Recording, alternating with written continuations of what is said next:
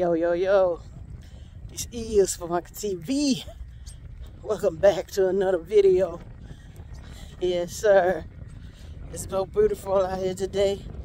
I decided to walk outside today. Yo, getting some of this sunshine. You know, vitamin E. Vitamin D is from the sun. I know a little something. Yeah. But I'm here today just to chop it up with y'all and tell you to, like I told myself today, stop wasting time.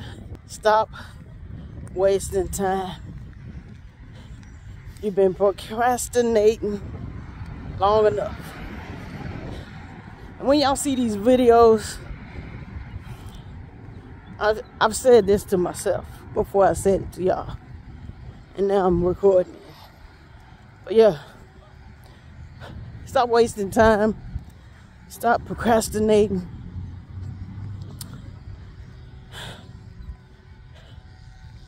Stop saying you're waiting on God to fix you before you do what God has called you to do. I'm waiting on God. I'm waiting on God. Waiting for him to fix me.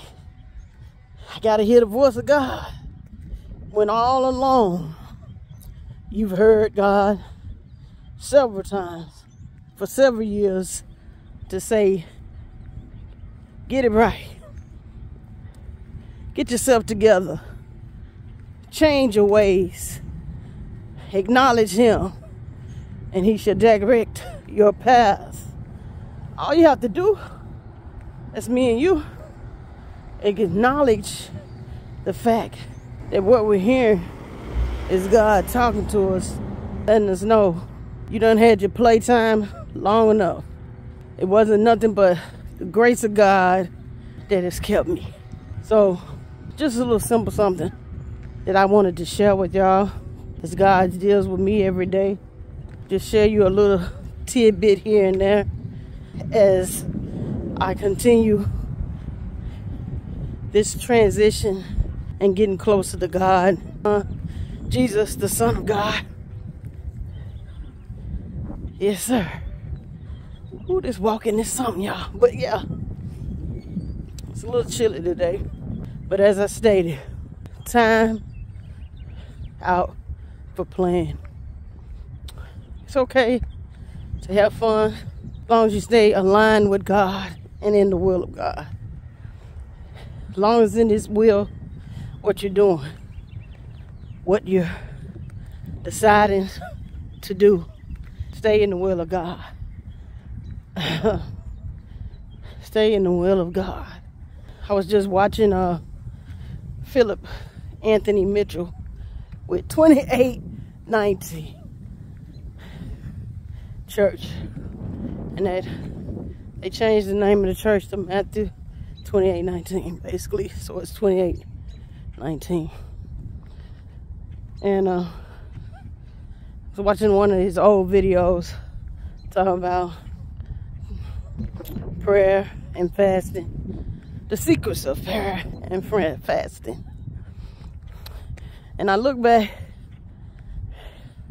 how I used to pray years ago compared to now. But God just wants us to be authentic, real. Come to Him. He already knows what we need. He already knows what we want. He knows our heart's desire. He knows what's keeping us from Him. He knows what we need to let go of. He knows all those things. So basically, when we're in prayer, we just talk to God and let Him know, you are the God of the sun, moon, stars. He knows all that too. But we just get to the point to what we really want, what we want God to get us out of this storm. Even though He already knows about the storm what we're going through. So basically what I'm trying to say is Get to the point. Get to the point, and God will do the rest. Say, Lord God, it's me again, famaca. I know you've heard me say this prayer over and over again, but I ask you to hear me one more time. I'm heavy in spirit. I'm going through a storm right now, and I just ask that you alleviate this pain. In the mighty name of Jesus. Amen. Simple as that. Simple as that. That's it. When we do that, oh, he hears, and he will bless us. Confess our sins to him, our shortcomings, and all that stuff. And watch God begin to raise us up. Because it'll show if we're studying, praying to God, and fasting in secret. We do all that in secret. It'll eventually show up in public, because how we respond to, thank you, Jesus. How we respond and retaliate or react when something is thrown our way. Do we cuss that person out? Do we cuss that company out for calling us? Or do we respond with peace and humility? It's just real simple. I didn't want to keep y'all too long. But yeah, God is a forgiving God. Even though the world may know how you've been living and what you did, he is faithful to forgive us of our sins, because he already died for them. He already died for them. He knew that famaca was going to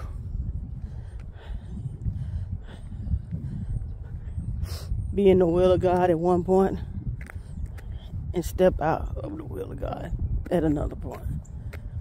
He knew that famaca was going to come back to him, but God wants us not to hesitate to do his will, not to hesitate to do what he has called us to do time and time again.